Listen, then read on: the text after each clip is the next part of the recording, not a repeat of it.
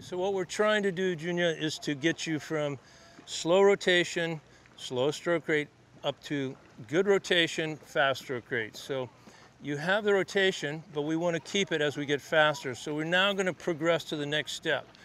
And there we go, 6 kicks on our side, and we take 3 strokes, not fast, but with excellent rotation, bringing the shoulder back to vertical each time. After the 3rd stroke, you go back on your side for 6 kicks, making sure you're here on your side, and then take 3 in a row.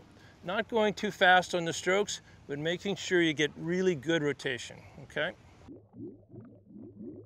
In backstroke and in freestyle, body rotation is perhaps the most underappreciated and least understood technique to gain propulsive power. Along with the arm recovery, the quick rotation of the body during the arm pull is one of the 2 coupling motions that increases power and speed in backstroke. The additional power is not about how far you rotate the body, but how fast.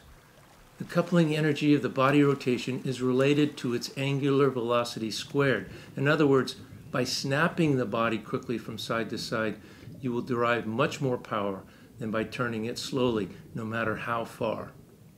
Okay, now we progressed. We've gotten drag reduced by getting your head back, bending your elbows. We've gotten more power by rotating the body. And now comes the most important part. And of all the things I've told you, or I will tell you in backstroke, the 3 most important things to me in backstroke are stroke rate, and stroke rate. Number 1, 2, and 3. In other words, you can have everything perfect, but if you're turning over slow, you're not going to win. You have to get the arms moving fast. There is no hip-driven backstroke. It's virtually all shoulder-driven, which means it's fast. So how do we teach you to do that? Well, we're going to start with the same drill you just did, which is 6 kicks on your side.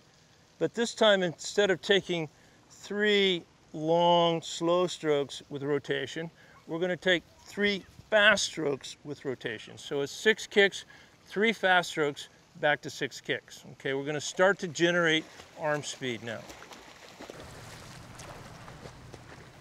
The 6-kick 3-stroke drill should be performed slowly at first to ensure that the body rotates well, then perform fast to increase the body rotational and arm recovery speeds.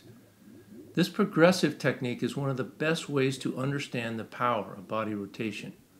World champion Junya Koga uses his strong core to increase his stroke rate significantly on the 3 successive arm strokes, but he doesn't sacrifice any body rotation in the process. The additional speed in which he rotates the body and recovers the arms overhead results in Junya having substantially more power on his pull and kick and leads to a much faster swim.